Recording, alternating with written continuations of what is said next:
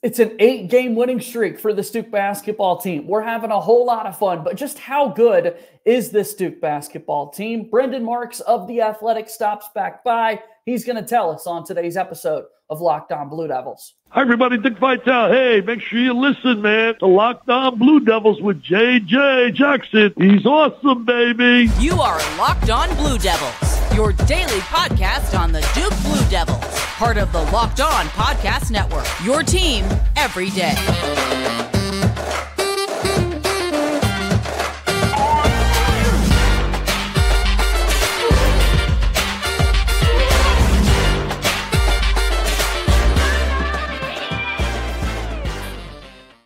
Hello, everybody, and welcome into another episode of the Locked On Blue Devils podcast. My name is JJ Jackson. Thanks so much for being with us here today. This is our Tuesday, January 16th episode of Locked On Blue Devils, and excited to talk about everything going on in the life of Duke basketball and in Duke athletics. This Duke basketball team has an 8-game winning streak, most recently winning over Georgia Tech at home this past weekend. Full week off for the Blue Devils before they're back in action this upcoming Saturday. So who better to have on the show than our good friend Brendan Marks of The Athletic, who will stop by today to let us know just how good is this Duke team. And that's going to be a fun conversation that you don't want to miss. If you have not done so already, please be sure to follow and subscribe to Locked On Blue Devils for free, wherever it is that you get your podcasts. Watch the show on YouTube each and every day. Shout out to all of our everydayers out there. Let me know if you're an everydayer in the comment below. Appreciate your support each and every day. So without further ado, very excited to bring him back on. It's our good friend, Brendan Marks of The Athletic, who's here with us. First time in 2024. Thanks for being here with us, Brendan. Glad to be making our debut. Yeah, thanks for having me, as always. All right, let's get to it, man. The Duke basketball team has won 8 in a row. I think we got to start with kind of the most recent game for Duke first, that being Saturday against Georgia Tech. We're riding high, feeling good about what to expect. We were talking a lot about, does Mark Mitchell kind of get his face back a little bit after the technical foul at the end of the game in Atlanta? And then right before the game gets going, we find out that he's not even playing. So going into the game, the vibe's a little off and a little different. Talk us through Saturday, if you will. Yeah, definitely. And, you know, Mark Mitchell has been playing some great basketball lately. You know, the difference confidence-wise for him from like a month ago to now, obviously before Saturday, was outstanding. I mean, it was just remarkable. It was like a totally different guy. And I think Jon Scheyer done a really good job of getting him attacking the basket, being aggressive in his spots, especially as like a short roller and pick and rolls. You know, Mark has the size to be able to be an effective screener, but still to do that. So when you hear the news that he's announced right before the tip and the fact that it's a knee sprain, which unfortunately is now becoming a recurring issue with Mark, you get a little worried. And so I thought it was interesting that Jon Scheyer, his pivot essentially was, all right, we're going 4 guards.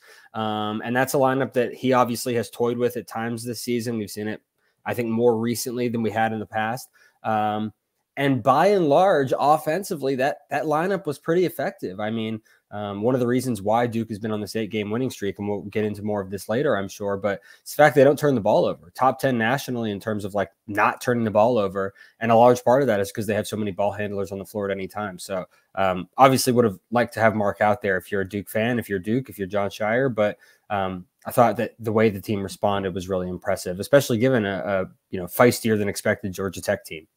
A lot of times from the fan perspective, when you're watching this game play out and you hear the numbers, Georgia Tech is not a good three-point shooting team, and they walk away shooting 55%. We've got Tyrese Proctor after the game letting people know that, look, this freshman guard is shooting less than 10% from 3, and there he goes 3 of 6 in a game like this. That's kind of what you're paying attention to as it's playing out, and the frustrations that Duke fans might be experiencing when there is a 10-point deficit in the second half. And all the while, as we're watching the events unfold, the turnovers keep popping up in the lower third on the television broadcast. And Duke is so much better in that regard than Georgia Tech. And yet there was a deficit at times. And that is one of those things that, like, yeah, you don't really think about for this Duke basketball team if things are going well. But with any team, if you're turning over the basketball a lot, that immediately becomes a talking point. It does. And, you know, I was crunching the numbers midway through the game because it was, you know, Georgia Tech, I feel like, was making this insane number of no, yes shots. I'm sure for fans that had to be especially frustrating. And you go and you look, and only 3 times coming into Saturday had they made more than 8 threes, but 2 of those 3 had been in their previous 2 games. So while it is an outlier, I do think it's something that Georgia Tech appears to be, improving at. And so eventually, and Jon Scheyer said this after the game, eventually it gets to a point where, okay, this is how it's going to be today. And you have to be able to adjust and adapt to that. And so I think in the second half, especially, it does get to be a 10-point deficit. And then boom, you saw what Duke's offense can be. And that's the reason why this team is in the position it's in right now as a top 10 team nationally, as one of the favorites to win the ACC still, as a team that does potentially have Final Four potential. A large part of that is because of the offense. It's because you have guys like Kyle Filipowski and Tyrese Proctor, Jeremy Roach, who can just turn on a dime and put up a 10-0 run or an 8-0 run or whatever it needs to be in that moment. So I thought that stretch especially was really impressive. And we talked about Mark Mitchell being out. The guy who I've been watching the past couple of games is Tyrese Proctor. Obviously, he's been coming off the bench, started on Saturday in Mark Mitchell's absence. You're kind of waiting for him to fully get back to what he had been towards the end of last season, quite frankly, because earlier on this year, pre-injury, wasn't incredibly effective. And I thought that the second half Saturday was arguably the best half that he has played this season from an offensive perspective, getting to his spots, not forcing things. He was huge in terms of Duke actually being able to pull away on Saturday. Yeah, definitely needed it. When we've got the injury and your roster size kind of shrinks a little bit, need guys to step up. And now that Proctor's back and able to contribute like he was on Saturday, that's big time for the Duke team. The turnovers, though, if we kind of go back in that direction with the conversation, in so many ways you look at tied at halftime and then a 10-point deficit in the second half. If Duke weren't taking care of the basketball, that could have been a whole lot worse, and maybe there isn't even an opportunity for Duke to be able to survive. It's funny, we saw the Duke social media staff kind of put out footage of Scheyer and Jay Lucas talking on the bench during the Notre Dame game, and Scheyer and his coaching staff are like, yeah, we take ugly wins. That was raw, uncut. I mean, just that was perfect to see. And once again, we had another opportunity like that on Saturday against Georgia Tech. Yeah, I think that something that it's going to be interesting to watch over the next couple of years with Jon, and this is just one example of it, but the style that Duke played last year, and I keep trying to harp on this, it could not be more different from this current team. So he has completely traded out all of the length, all of the defensive rebounding, all of the keep guys in front of us mantra that was so impactful last season, and instead has shifted to this 3, sometimes 4 guard lineup that is predicated essentially on 3 things: ball movement, shooting, and not turning the basketball over. So Duke is giving up size to teams. Athletic, long teams. Georgia Tech is a top 25 team in terms of average length in the country. And as we saw on that Kawasi Reeves dunk, they have got athletic dudes. Those are the kinds of teams that are inherently going to give Duke trouble this year. That was the team Duke was last year. They were long and they were super athletic. Not the case this season. And so when you have the team that is built this way, you do have to have all of those things going the right way. But that's what enables Duke to get back in some of these games, even when they've gotten down. They've had those ugly wins against Notre Dame, against Georgia Tech. There have been more of them. They're able to come back because they don't do those things that they don't shoot the ball for the most part. They don't shoot the ball in the first 5 seconds of the shot clock. One guy just dribbling down, going ISO. They don't turn the ball over. They do make the right passes. They do have multiple guys who can handle it, so defenses can't force them into traps or pressures in bad situations. Those are the things that this team has to do. And again, on the second half Saturday, you saw it. If they had been turning the ball over like that, they wouldn't have had any opportunity, no matter how well they shot the ball, to get back in the game. That is the benefit of playing with 3 guards and obviously having a guy like Kyle Filipowski at the 4/5 who, is as effective a ball handler from a big as you're going to see anywhere else in the country. So it's 8 wins in a row for the Duke basketball team. They're 4-1 in the ACC. They've got a break in terms of no midweek game in the ACC. It's the only time this season this is going to happen. So after this week, we're back to our normal sort of ACC schedule.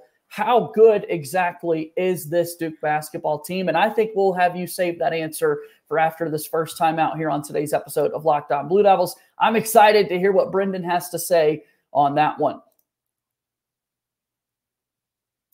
Locked On Blue Devils here today is brought to you by our friends over at Jase Medical. I know we come to sports to escape from some of the crazy realities of real life, but can we talk for just a minute about preparing for real life? According to the FDA, pharmacies are running out of antibiotics like amoxicillin right in the middle of the worst flu season in over a decade. I can imagine a more helpless feeling than not having access to the antibiotics and medicine that you need. Thankfully, we will be okay because of Jase Medical. The Jase case is a pack of 5 different antibiotics to treat a long list of bacterial illnesses, including UTIs, respiratory infections, skin infections, and so much more. This stuff can happen to any of us.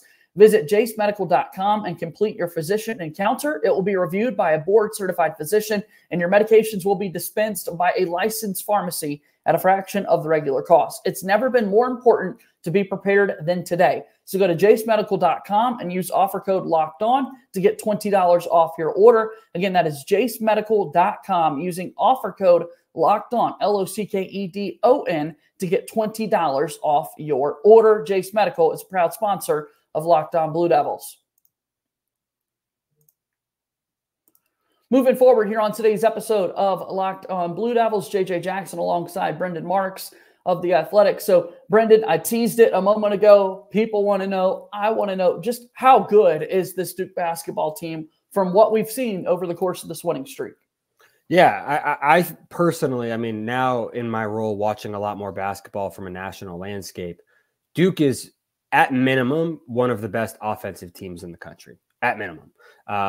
Since their last loss, they're 6th nationally in adjusted offensive efficiency for the year. They're top 10 in adjusted offensive efficiency, top 25 in terms of 3-point shooting, top 25 in terms of not turning the ball over on offense. Like, offensively, this is one of the better teams in basketball, and it's easy to understand why. They've got 4 guys hitting at least 37% from 3, 3 guys hitting over 40%.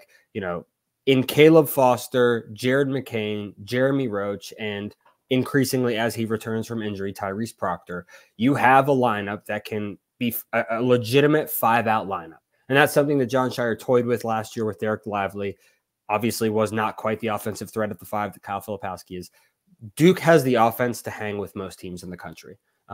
It is that good of an offensive team. And I love the sets that John's running. He's getting guys going downhill. And he said this after the game on Saturday, and I think is really important, even in light of his injury.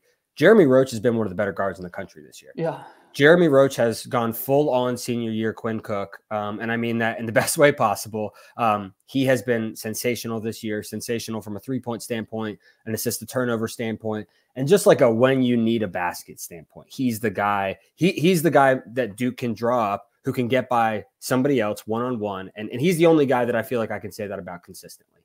On the defensive side of things, there is work to do.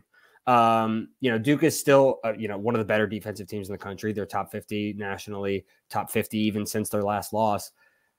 But there are some areas inherent to what I was talking about earlier with the roster construction where they're not going to be awesome. They're going to get out rebounded at times. Again, against bigger, more physical teams, they are going to struggle to score inside at times. They're going to struggle to defend inside just because they're giving up that length. On closeouts, 3-point shooters, like they do well when they are closing out with a sense of urgency. But when you've got, in theory, 4 guards out there like you did on Saturday, 3-point shooters are going to have opportunities against your closeouts. It's just not as threatening as when, say, a Mark Mitchell is coming out there. Even a Dariq Whitehead last year, those guys had more length. So I think Duke is, I don't know that I would say that I feel confident about Duke's ability to make the Final Four. I think they do have that potential, but this is absolutely a second weekend NCAA tournament team. And if they can get their defense up to a top 20 rating, which is feasible, Kyle Filipowski's improved a lot, then I do think that potential exists. But right now, the offense is further ahead than the defense, and it's up to Jon Scheyer to get the defense to catch up a little bit. And all that being said, when we talk about the defense, a conversation that we've been following throughout this season was simply the fact that the numbers aren't always the best. However, going into Saturday, every game Duke had played, they were holding their opponents to below their scoring average. Georgia Tech, the first team to kind of do that. So with that being said, with these guards that are out there defensively, how is Duke getting it done on the defensive end? What has kind of been that formula to make teams not play as well as they have been offensively? Because we talked about it all offseason. There's not that back end rim protector. There isn't. But one thing that I think has been huge, and you didn't necessarily see it in some of Duke's losses earlier in the year, but their defensive rebounding, especially their gang rebounding, has been a lot better. So Duke is top 25 nationally in defensive rebounding, despite the fact that they're playing Kyle Filipowski at the center, who is a 7-footer, but doesn't, he has what they call in the basketball community a negative wingspan. So he doesn't have a wingspan that's as long as he is tall. You didn't have Mark Mitchell out there on Saturday. You've got 4 guards. Ryan Young, who's one of their better defensive rebounders, is obviously on a minutes restriction, is not seeing as much time as he did last year. And yet you're still continuing to see the rebounding numbers that you need to see. Jared McCain, pound for pound as a 6'3" guard, is one of the better defensive rebounders from the guard position that I've seen in a long time. I mean, that dude gets in there. He gets boards. Tyrese Proctor does have the length. Him coming back, I think that's an improvement. Jeremy Roach, Caleb Foster has length. Like, that has been a huge key for Duke in limiting the second chance points that they were giving up to opponents. And then I think just in terms of they have shown a propensity when need be, and this was key in that stretch. They get down 10 to Georgia Tech in the second half. You start turning teams over. You start pressuring them. Jeremy Roach and Kyle Filipowski especially, I think, have gotten really, really good at that. Jeremy's point of attack defense, even if it's not coming up with the steal himself, but just throwing his body in there and causing a deflection for somebody else to come up with it, I think has been huge. So again, like, this is not a bad defense. It's a top 30 defense nationally, still top 50 over the last month of the season. But inherently, like, those are the things you have to continue to do. The one thing I'll be interested to see is, when Mark Mitchell is out like he is now, how we'll see what the absence ends up looking like. Jon Scheyer didn't seem to have a great answer after the game Saturday in terms of how long Mark would be out. I expect it'll be at least a couple of games. Can you keep up that defensive rebounding without Mark Mitchell? That to me is going to be a huge sign of, like, this team's toughness. And then when he comes back, obviously they'll be better for it. And so Pitt will be the next game for the Duke basketball team. Pitt, a team that Kyle Filipowski had a monster game against. He had a monster game on Saturday. Here we are talking about the recent play, and we talked about Roach. We talked about, Tyrese Proctor's back into form, and yet Kyle Filipowski's one of the best players that we're seeing in the conference right now. One of the best in the country. I mean, he's second right now nationally in Ken Palm's Player of the Year ratings. Obviously, wow. career high 30 points. On Saturday. The thing that now is making him a near impossible cover, if we're being honest, is the 3-point shooting. Yeah. He has always been more of a stretch 4/5 in theory than in practicality. He's a guy who could hurt you from 3, but did not always hurt you from 3. And I do think there were games, especially against more physical opponents, where he was liable to, be comfortable taking those perimeter jumpers rather than necessarily mixing it up inside. He's now shooting over 40% from 3 in the season. And so what that is, and what we saw against Georgia Tech a couple of times, especially in the second half, is when he gets the ball in the perimeter, you now have to attack those closeouts from a defensive perspective with a lot more urgency, which then he's not the fastest guy in the world, but he does have the handles and the quickness to be able to then sidestep the closeout and get past you. And usually what he's doing now is drawing fouls. I don't know if people realize, he's drawn five fouls per 40 minutes. He's top, 250 nationally in that respect. Like, he just does a little bit of everything. On the inside, if you do try to double him, he's shown that he can pass the ball out of those doubles. When he gets the ball, in transition, we saw the Euro step against Georgia Tech in the second half. Like, he has the ball handling. There isn't a real offensive weakness to his game right now. So he's been sensational. He has to be for Duke to keep going forward.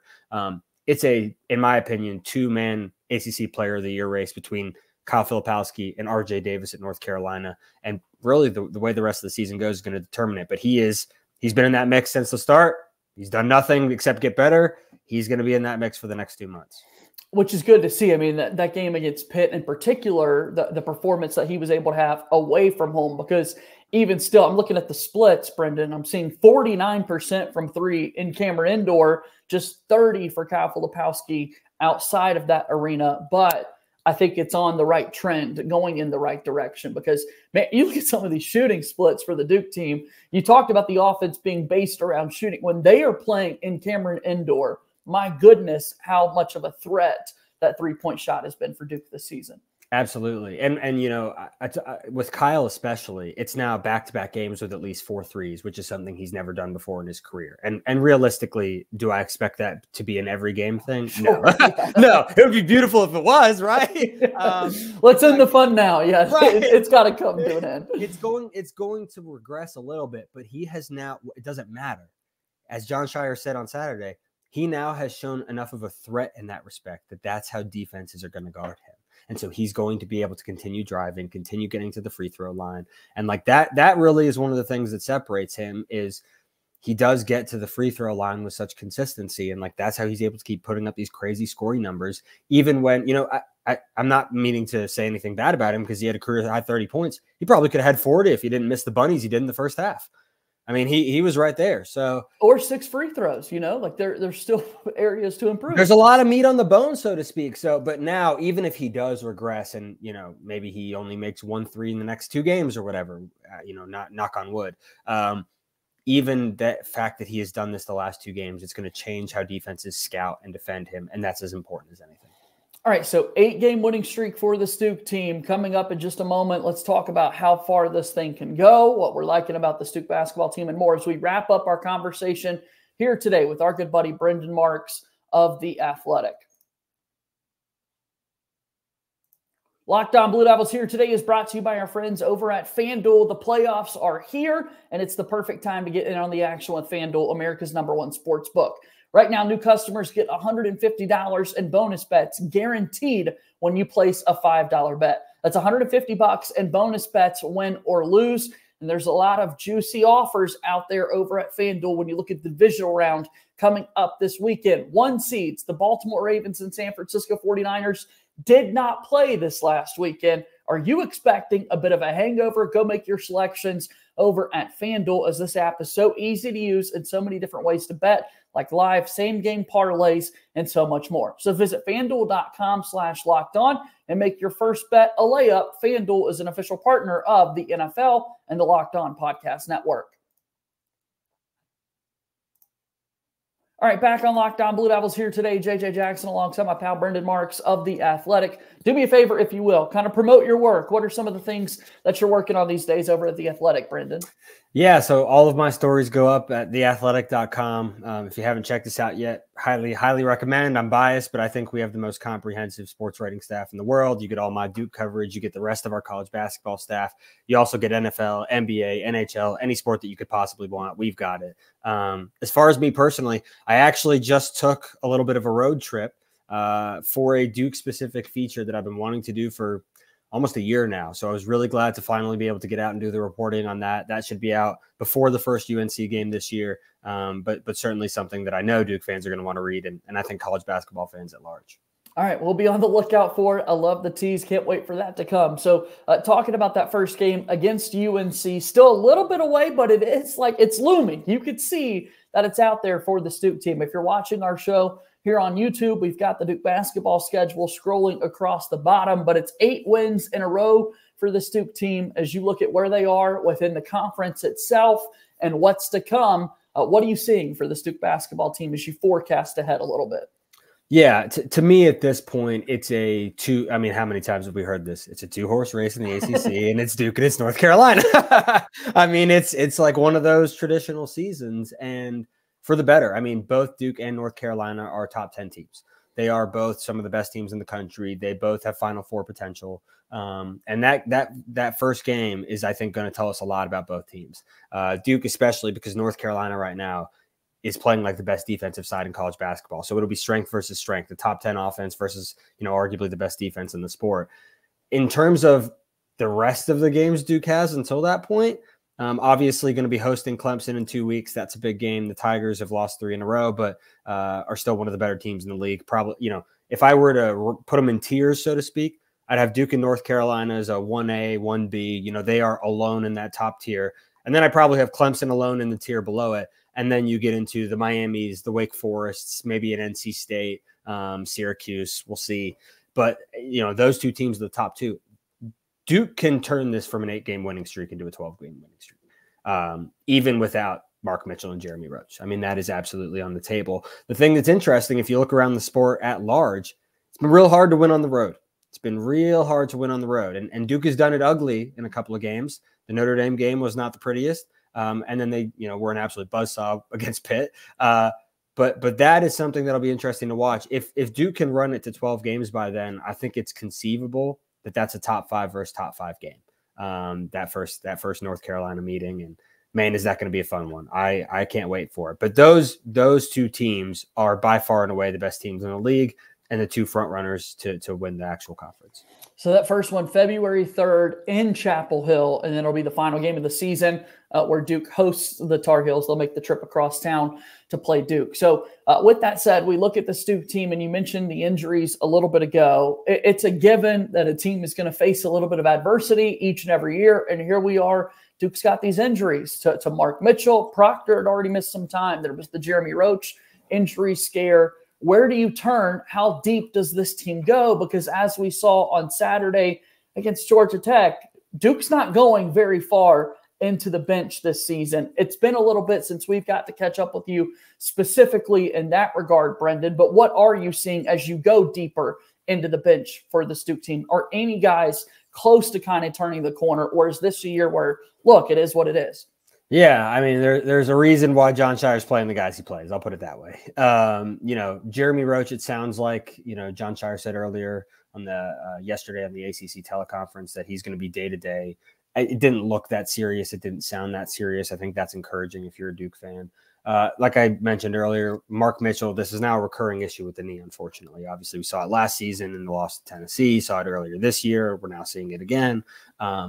It's concerning. It is what it is. But I would not expect that this is going to be like a month-long absence. I think we're talking more like probably a couple of games. And again, the one thing that I do think Duke has done a good job of this season is when Proctor was out, it really sort of opened the door for Jared McCain to come into his own a little bit. And with Mark out on Thursday, it opened the door for Tyrese to come back into the picture a little bit. So I think that Duke has done a good job, and Jon has done a good job almost by forcing the issue. He is intentionally not going as deep into his bench, and he is allowing some of those guys who maybe haven't been as hot to pick it up a little bit and giving them those opportunities. Like, I think what we saw from Tyrese in that stretch of three threes in the span of 4 possessions, that's huge for him in terms of a confidence perspective coming back from injury, because he hasn't looked like that really since the end of last season. So it doesn't have to be a bad thing. Would you rather have Mark Mitchell? Yes, but it doesn't have to be a bad thing that he's out. And then, to me, Tyrese is a guy who is going to make a huge difference for this team in terms of where it ends up. And so getting him going, continuing to get him going. If Jeremy does miss the game on Saturday, if Mark misses a few more, he's the guy that I want to see more from. And I think that Jon's probably going to have more in store just in terms of drawing upsets for him. What's Ryan Young going to mean to this Duke team moving forward? He's got to continue doing what he's doing and making the most of his minutes. I mean, he had 10 points and 9 rebounds in very limited time the other day. Obviously had a couple of key rebounds. Like, that's the thing we're talking about. He has to, when he's out there, he has to do that. And like, listen, he's limited. He knows he's limited. Duke knows he's limited. I actually saw him after the game on Saturday, and he was, telling a couple of friends like how old he is and slow. Like he's well aware. But he can still be a really impactful post scorer. He can still be a really impactful defensive rebounder. And look, he gets those bug eyes when he's got the ball and he's in traffic down in the paint, but he can be a guy who knows how to make the right decision and is effective passing it out. He did that a couple of times in the second half as well. So I don't think he's going to be more than a 20-minute per game guy, but in the NCAA tournament, you don't know what those matchups are going to be. And if Duke does end up playing a team that has a more conventional big man, he's a guy who has been effective at the college level before and still can be. But, I'm not expecting like TJ Power or Sean Stewart to, but suddenly morph into these superstar 6 men. Like it kind of is what it is right now. This is a 7-8-ish man rotation. And that's why the injuries, when you do have them, forces other guys to step up. We're excited for what's to come, excited to continue following your work. Certainly, you mentioned the big feature coming there as well, Brendan, and time is always so greatly appreciated. Before we get out of here, one more time, kind of promote The Athletic, if you will. Your company is so good. Every few weeks, I feel like we're teased with great offer codes to get people to sign up and discounts and all that sort of thing. So promote the work one more time. Yeah, well, hey, I think we might have a job for you in marketing, JJ.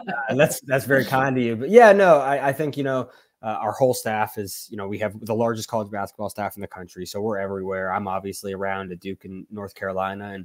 And, again, I've mentioned my role has shifted a little bit from the last few years. And I'm now looking at the sport from a more national landscape now, doing some weekly power rankings for us. So it's all of my stuff is up at The Athletic. I share it all on my Twitter at Brendan R. Marks. The plug is right there. But yeah, please come interact with us. I don't mind mixing it up with folks. So come do it. Like, it's supposed to be fun. It is fun. It's been a fun season so far, and it's going to continue to be. Thanks for the time today, Brendan. We'll do this again soon. Okay. Appreciate you having me, brother. All right. That's Brendan Marks of The Athletic joining us here on today's episode. Absolutely love that guy and his time that he spends with us here on the program. Make sure you go check out all of their great work. That's going to do it for our show here today. As always, go Duke. I'll talk to you tomorrow. My name is JJ Jackson. Thank you and good day.